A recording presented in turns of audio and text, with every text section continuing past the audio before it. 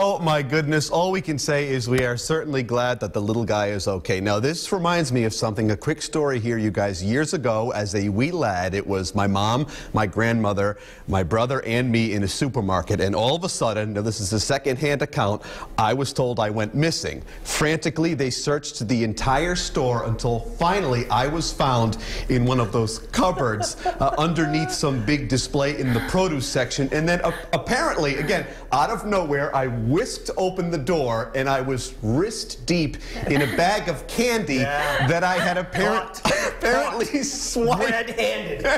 swiped from somewhere in the store. Now, it's not exactly getting stuck in a claw prize machine, but memorable nonetheless. Caught red-handed. Every family has one of those. Oh, they do. My sister was in a clothing rack of Ann and Hope once, like in the middle. That was the number one spot for kids to get lost. Ann and Hope was the number one in the clothing rack. Happened all the time.